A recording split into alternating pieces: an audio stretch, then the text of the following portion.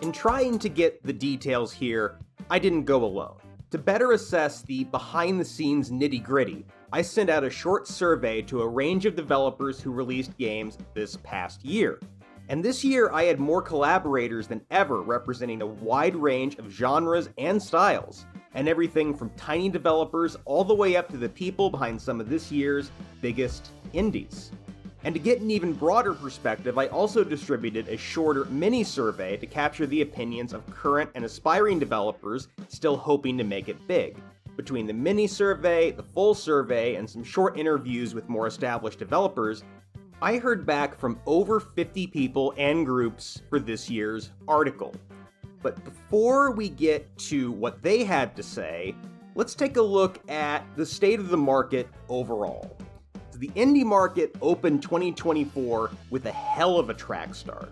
Anticipation was strong for Hades 2, of course, but there was also plenty of buzz for the likes of Manor Lords and Bodycam. Then Palworld drops, proves to be a bona fide phenomenon, making $250 million and dominating the most played games list for the first quarter of the year. This was followed by more huge successes with games like Enshrouded and Last Epoch, and the announcement of sequels to indie heavy hitters like Slay the Spire, Wizard of Legend, and Hyper Light Drifter. It was clearly a good year for some, and omitting some general weirdness such as the mid-year avalanche of play-to-earn clickers, it was also a strong year for the games themselves. But did that translate into a good year for the typical developer?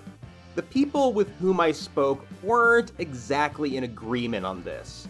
Respondents to the mini-survey gave a wide range of responses when I asked about their overall experiences, with the mean being slightly below average. And the full surveys returned similar results. A majority said that the market was good for the kind of games that they make, but a similar majority said that the market was overall bad and getting worse. There is a reason to lament the state of indie development. To get a perspective of a group that's been through the process, I spoke with Malavasi Freddy of Draw Me a Pixel, the group behind the 2020 metafiction hit There Is No Game Wrong Dimension. He says, competition has never been so fierce, and the recent financial failures of major groups like Embracer could reshuffle the deck in the near future.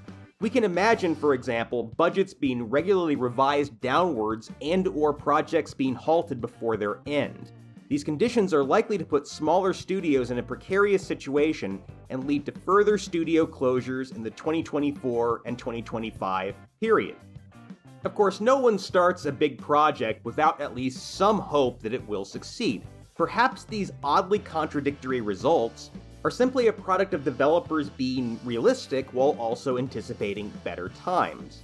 Indeed, even many of those who don't necessarily see 2024 as the best year for indies do see things improving in years to come. For example, Remy Sue of Sunset Travelers says, "I am optimistic for the future. It seems like 2024 was a flagpole year for indies, where more and more people are realizing a huge percentage of their playtime is taken up by indies. That's exciting. Someone said to me they're hoping for an indie renaissance. I hope for that too, and I hope the players are there for it." For others, such as Stefan Knightsku of Tiny Trinket, rough times can be an opportunity in their own right. He says, "The following 2 to 3 years, I expect to see a constant decrease of quality games being released as many studios are closing or downsizing or focusing on existing IPs. This will leave a lot of space for new IPs and new games to be visible, for those able to survive the period and find a way to preserve financial stability." According to Duelist of Eden developer Thomas Moon Kong, small developers should be fine, but I think there's a gigantic skill gap between the developers that are successful and the ones that aren't.